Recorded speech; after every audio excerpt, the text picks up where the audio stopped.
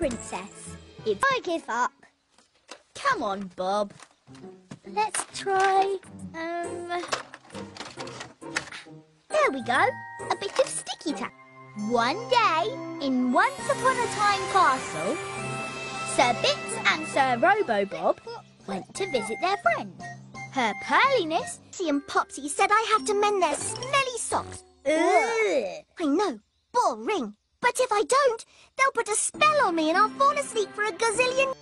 Oh, the sleepy spell.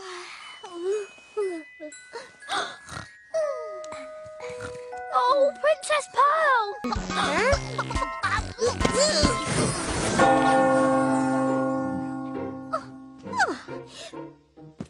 What's that noise? Keep running!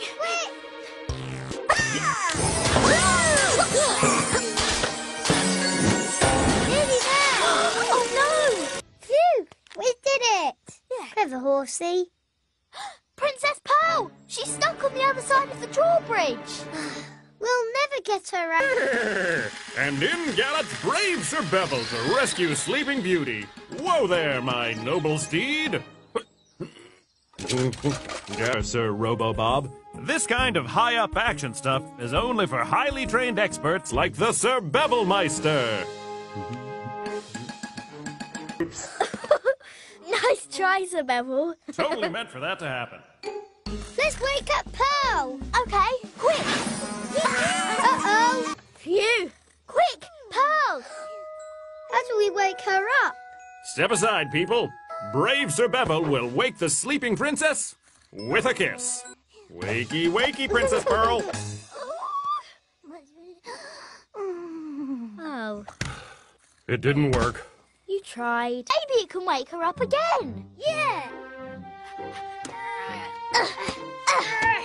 It's not working. The bell's not. Almost anything. Ugh. Nice try, Sir Bevel, but I think we need something to pull it. Right. Here goes. Yeah. Oh, yeah. Great. Come on. Oh, this yarn isn't strong enough to lift the bell. Maybe there's a better bit. Pearl's got lots more. But the bell was too heavy, and the yarn wasn't strong enough. But if we use more lines of yarn to lift the bell, then a rope strong enough to lift up the bell. That's it! Steam Pink style!